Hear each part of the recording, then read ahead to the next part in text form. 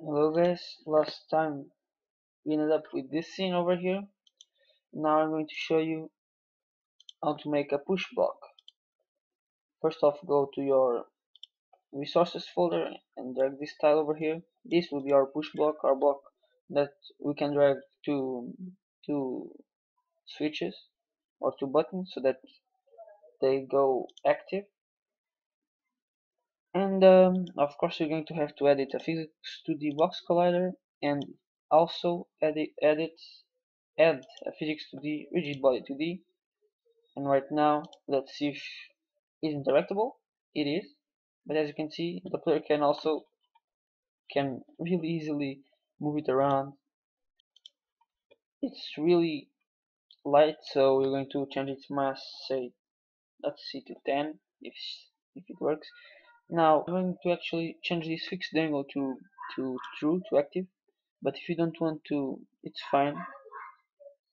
It's not really needed, but anyways, we need to make it.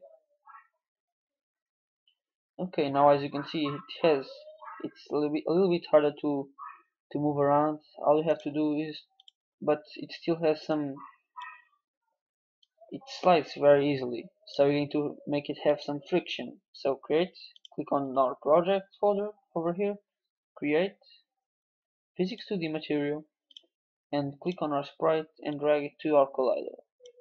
Now of course name this material to say push block, push block, and we're going to make its friction from 0.4 to 1 so that if our player is not interacting with it, it will stop automatically and quickly. Okay, let me see if 1 is not the maximum. Whoa, now it doesn't even move.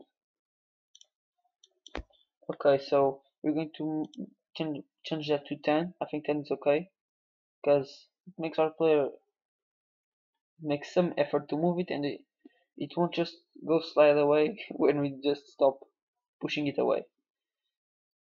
And I think that's it for today guys. See you in the next tutorial.